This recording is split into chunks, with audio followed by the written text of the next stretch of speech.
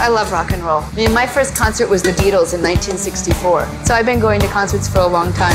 I'm looking forward to seeing the Wallflowers. It's a cool band and I like them a lot. Okay, is it 963? I love this song.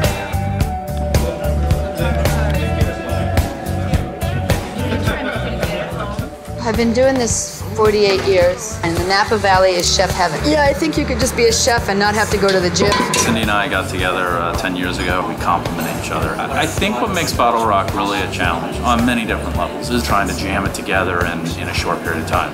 He's the lead on BottleRock. I'm backup vocals. Sharon and I are actually doing some of the concession stands for BottleRock. We're doing a lot of research, what's available organic, what's available sustainable, what's available with really good non-hormone meats.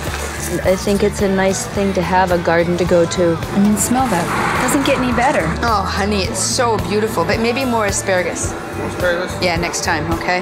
A lot of people would look at it and say, how are you guys going to do that? And I like that challenge, and I like pulling the people together and getting the town together and coming up with the ideas and putting in a lot of work and a lot of effort.